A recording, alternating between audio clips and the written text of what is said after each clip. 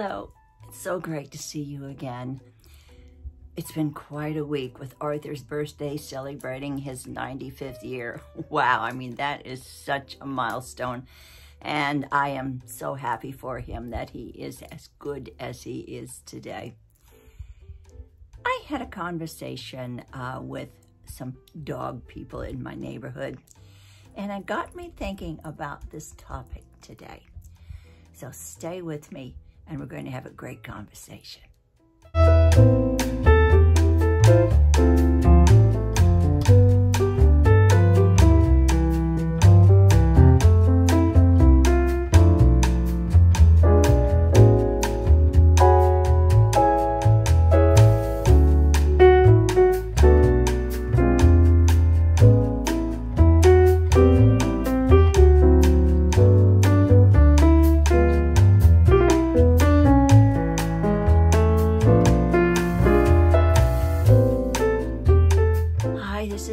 Of course, and welcome to all of my new subscribers.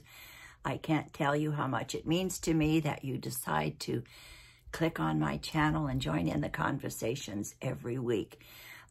It really is awesome. We have a really wonderful community here, and if you've been watching my videos and you haven't yet subscribed, I would love to have you subscribe and join this wonderful community that we have here. Well, you know, I live in a community, South Beach. It's a mixed community of all ages. But one thing a lot of us have in common, and it is we have a lot of dogs. We have a lot of pets that we walk. And usually most of us kind of have the same routine of walking our dogs. At night, the other night, there were about 3 or 4 people that I met. We kind of crossed paths when we were walking our dogs, and the dogs kind of smell each other and they know one another. And we have become dog walking friends. And it's just so much fun. I'm the oldest one there, of course, and most of the women are in their, well, I would say late 30s, early 30s, maybe late 40s, some in the 50s. But anyway, we were met, you know, and then we stopped to talk. I met with this one woman that I just absolutely love. She's an architect, and she has the cutest 2 little pugs that are quite elderly now. And then when we were talking, then a couple of other people came by, and you know how it is. You just start to talk. Well, all of a sudden, this other fellow who has a dog came by on his bike. He didn't have his dog, and he stopped to talk to us.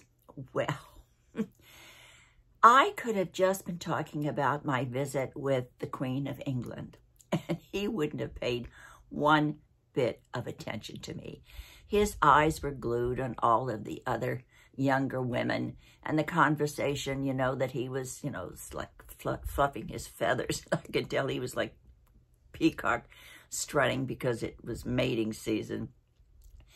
And I thought in a way, well, it gave me food for thought. No matter how young you feel you are, sometimes because of the way nature is, people are going to make you feel invisible, no matter how much self-esteem you have. And I think I'm pretty good about accepting who I am at my age and not feeling old. But there are certain times when just biologically, men are ready to mate, and so therefore they are looking for women who are younger. COVID has really hurt a lot of us, I think. Most of us have been, I know it has me, most of us have been in lockdown since, well, the end of 2019. And that can be very depressing.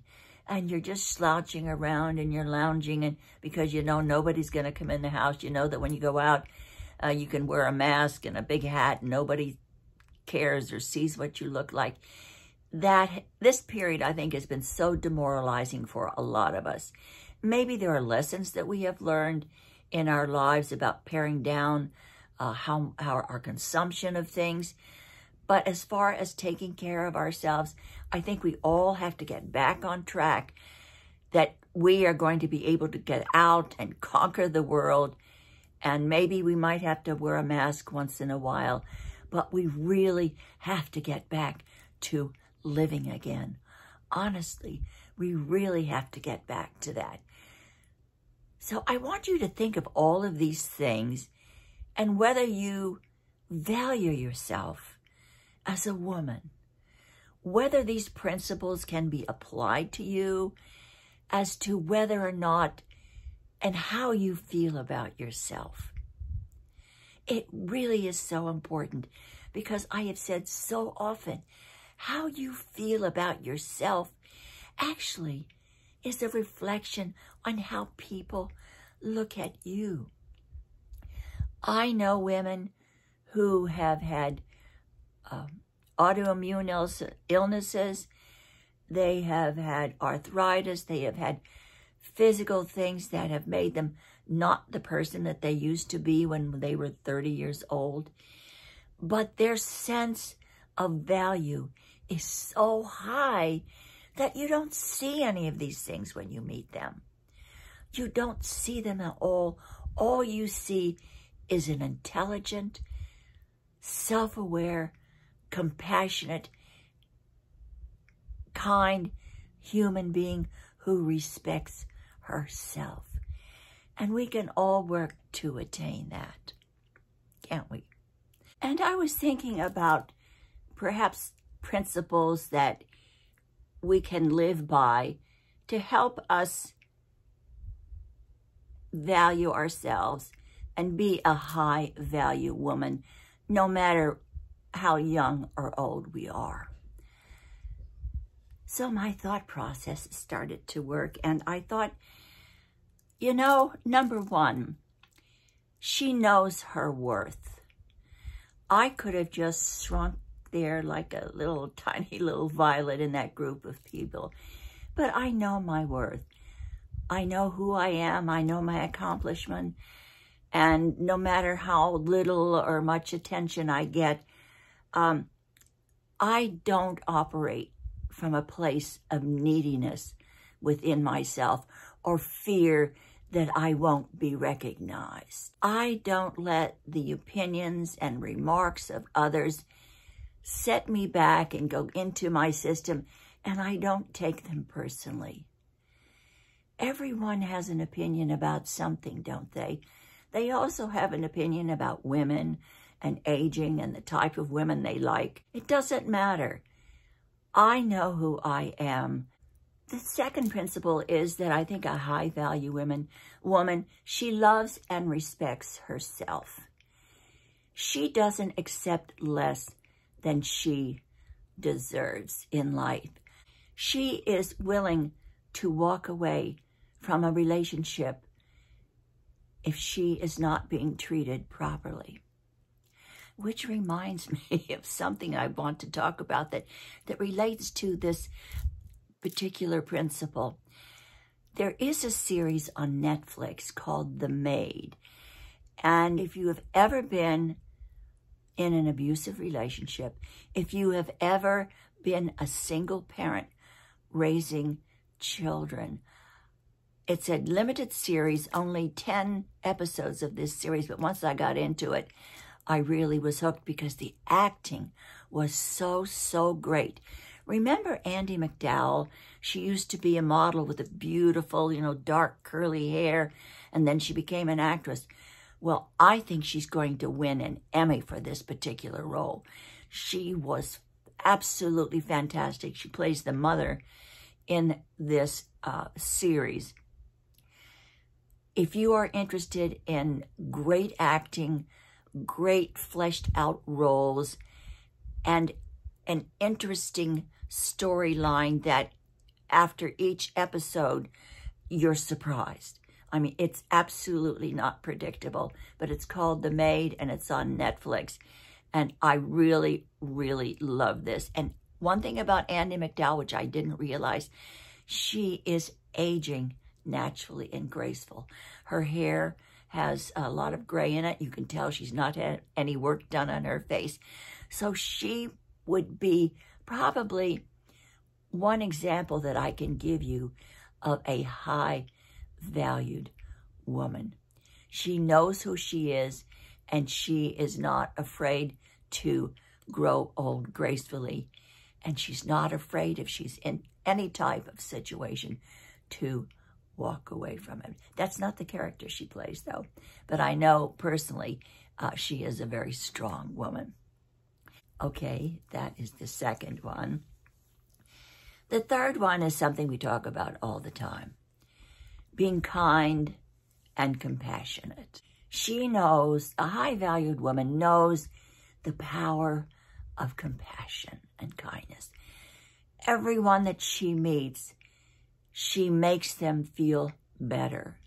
She knows that words of kindness and compassion can go a long way to helping others feel better about their lives. You know, we don't know when we see somebody at the grocery store or maybe sitting beside us, you know, or shopping at Target, whatever you're going to be doing during the day. We never know what's going on in their lives, do we? No, because people don't wear that on their shoulders, or they don't want their feelings so that we can see them. So we never know what small word of compassion, maybe going to Home Depot looking for plumbing parts or plants. We never know what single word of kindness or compassion can really make someone's day, do we? And that is an example of being a high-value woman, knowing, being compassionate, and being able to use that kindness and compassion to help others along the way. And it's free, and it's so, so easy, isn't it? The next one is kind of tied into that. She is self-aware and empathetic. She has very high emotional intelligence. And what I mean by that is that she knows that her words matter and that her words will affect other people. A woman of substance is so careful about what she says to people and so careful about knowing the power of her words on others. And that really is a sign of high emotional intelligence. And we all want to work to that goal. I know I did a video several years ago in Nashville, and it was all about emotional intelligence. And I'll put that link below so that you might want to watch that video on emotional intelligence. The next principle is that she is grounded in maturity. She doesn't have to play games with people. No matter who it is, or if she's a single woman and she's dating, she doesn't have to manipulate somebody by waiting to answer text. Or if she has children, she is not going to manipulate them by using their love for her or using the fact that they think she's smarter than they are. She is not going to use that way to manipulate people at all. She is grounded. She knows who she is, and she is grounded knowing that she doesn't have to play games with anybody. And that ties in with the next one I'm going to talk about. She is not afraid to speak her mind. And that ties in with what I had just said. But also today, I think it's really difficult because everything has to be so politically correct that you have to think twice before you say anything, because it may be misconstrued when you say something and what you're talking about. When she does speak, she knows it comes from a place of honesty, authenticity, and vulnerability.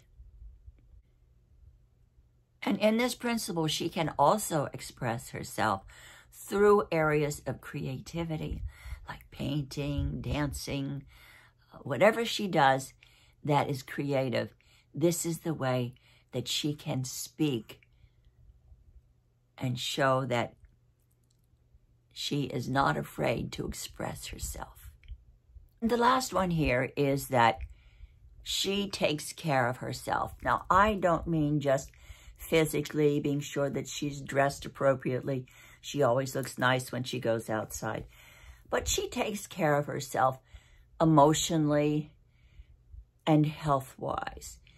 Taking care of yourself shows a respect for who you are, a respect for your body, for your life, and taking care of yourself in all ways that you can to be sure that you are living the very best life ever. And it doesn't matter how young or old you are. Thank you for joining me on this conversation today.